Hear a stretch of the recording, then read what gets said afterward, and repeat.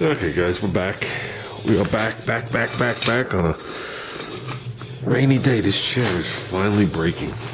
Ugh. I still haven't got my money's worth out of it yet. This ripped the other day standing on it. Super. Maybe like this. Oh, that hurts. Okay. It's got right fine. I'm gonna re-clean these hinges and all in here. You can see it's pretty clean. Nice and white, like it should be. Anybody that follows me on Facebook, I posted pictures, just so you guys understand. I'll say it real quick, then we'll get into working. I bought 2 sets of side pipes, not 1 set. I bought a mint set locally, okay, and I threw 2 pictures on Facebook. I didn't realize my son took when we held them up here just to see how they would look. Obviously, we didn't have the trim up or nothing like that, just to see the length and see how they would look. He snapped a picture from the side. I threw that on there. And I bought another set at the swap meet. The ones at the swap meet looked like they were nice, and then someone just left them outside. One of the meshes definitely has some rust on it. The other mesh is actually clean. Both the front chrome pieces are clean and really nice. The turn down's nice, and the mufflers are nice. So the muffler length is exactly the same. Everything's exactly the same on the 2 sets, which is good because they come in all different lengths, and the longer they are, the more money they cost. So I'm going to take, and this is the reason I did it. I had bought the mint set. I hadn't picked them up yet, but I had bought the mint set, and then that set was spotted. So the reason I did grab them for 25 bucks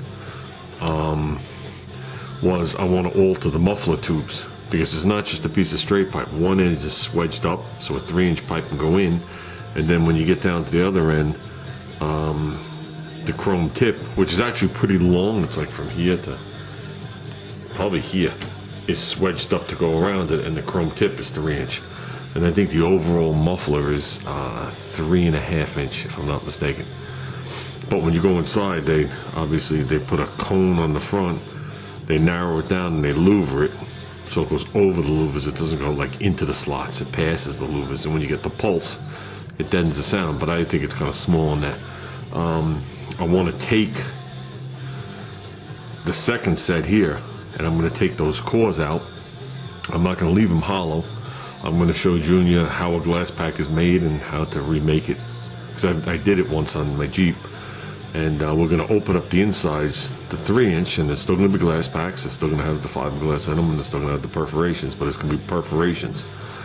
And that'll definitely make them breathe. But since it's going through so much of it, it will drone it down a touch. It won't be like total straight pipe. So the longer the glass pack is, the more it hushes it down. But glass packs are not quiet. But I would have to actually measure. I have one off. Hold on. Okay, you're looking at 54 inches for this thing. And this side is wedged up to accept a 3-inch pipe. This is the inlet. And the other side, put this down. The other side is kind of swedged down for 3-inch to go over. Okay? And then they narrow it down to nothing. That's actually the outlet. The other side's coned. So they narrow it down to like, I don't know what that is, 1.5 inches. So I'm not looking to rob all the power out of this thing. So basically what we're going to do is we are going to cut these on both ends. Is how you do it.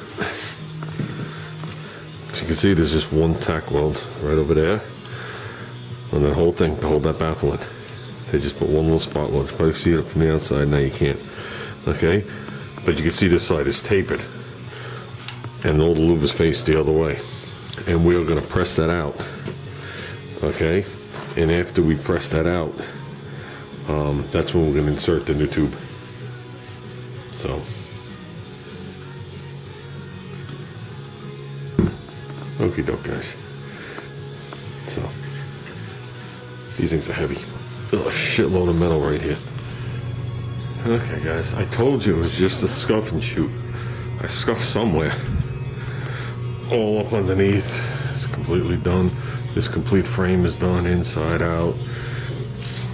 We did this, did that.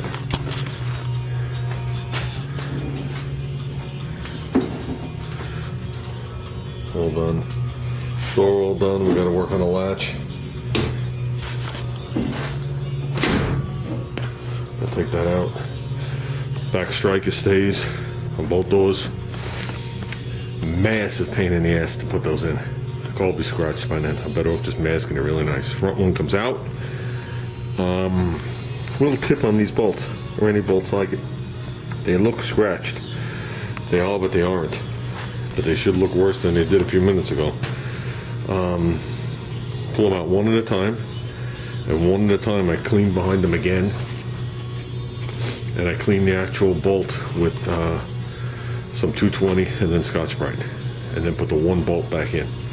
Then I moved on until I did all 6 of them. Biggest mistake you can make. Biggest. And everybody does it, and I'm not going to say I still don't do it on regular projects, not car projects, is to hit them with a wire wheel. A wire wheel makes them spotless, but also polishes them. And anything you do, the paint flakes off. You put a socket on, the paint falls off. You do anything to it, paint falls off. You leave them, eventually the paint falls off. Best is to glass beat them. But no more sand allowed. I'm still finding sand. Where? I don't know how I'm still finding sand. How the fuck am I still finding sand in this car? But I am. But basically, what you see here is 98% done. I won't say 100% because I'm going to go over it again and look. Now I got to do the door over there. Door should be easier. The door is going to be the window frames again. And I know the front, I thought the back of the door was done. And then the 2 corners we had done. So the back of the, the door should be pretty quick. And that's it. And then we can get ready to mask this baby off for some bit of heat holding this up. Pretty cool. We get ready to mask this off with some epoxy. Then we'll put 2 coats, nothing major. Got some high build on here so I could just give it a basic sand. And that'll be it. But I just got to come up here and I just got to take care of that little dot right there. I forgot the stuff. I want to see if Junior has Bondo. I'll ask him tonight. If not, I'll bring some home tomorrow. Tomorrow I'm going to bring that one muffler to work and play with that at lunchtime. And yeah, we're pretty good. We're pretty good. Oh, we got to... I'm not going to mask to this edge, but we're still going to pull this rocker molding off. Junior's going to pick me up rocker schutz. We'll give that a quick sand, a prime, schutz it. I don't know if the molding's going on, not going on. There's really nothing wrong with the molding, but I just don't know if I want it there. Got to decide. It's not going to interfere with the side pipes at all. So either we're going to do it or not do it. I just don't know if it would take away from the side pipes having the stainless steel, whatever it is, stainless steel, then all that coming down. I think it might be a little busy. So I think I prefer the schutz and the car painted down there. We're going to do the pipes. The tailpipe will be chrome. The front pipe sticking out going under the car is going to be the satin to flat black. The main muffler is going to be that high heat red. Then it's going to have the shield over it. So when you look through the slits, you'll see red across it. But the red's not going to stick out the front. That's exactly how we're doing it. And I think that's going to be cool, especially when we open up the pipes. This thing's going to sound like a beast. But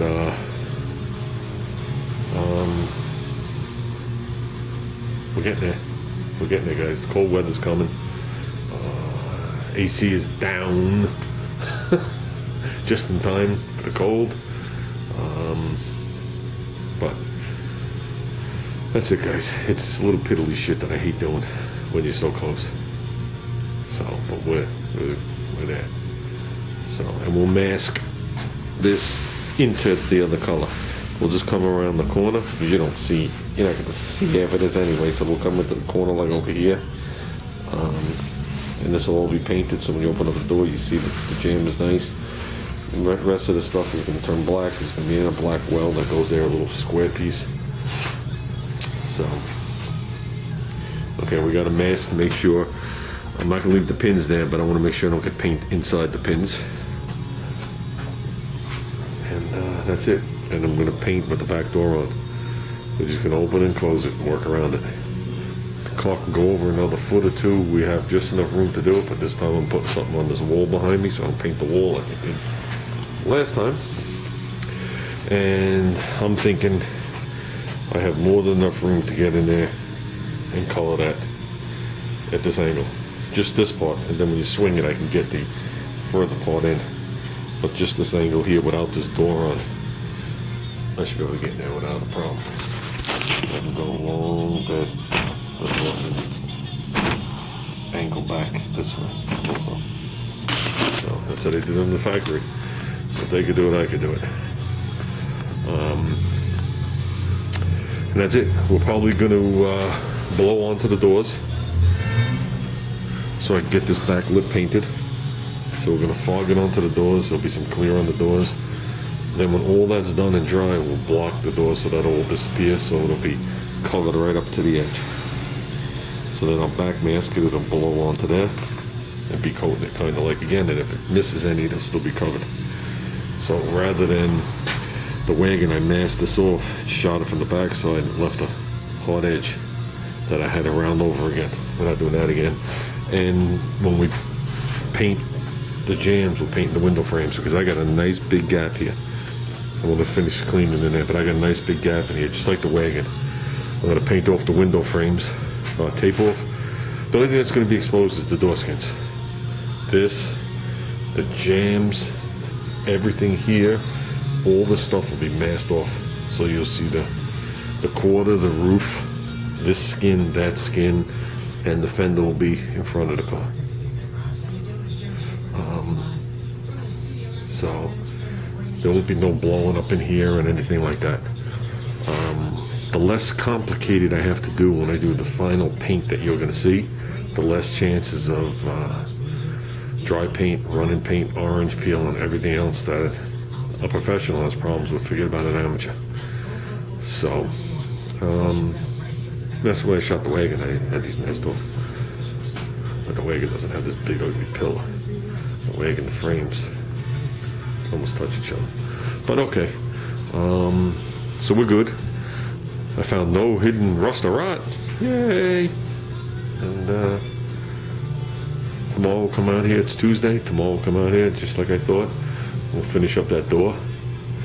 Even I might have to hang it on here to do the sanding, which I probably will. Make my life easy. It only takes a second to put it back on, and then we'll work on it from there. Okay, guys, I'm calling it. Have a good night.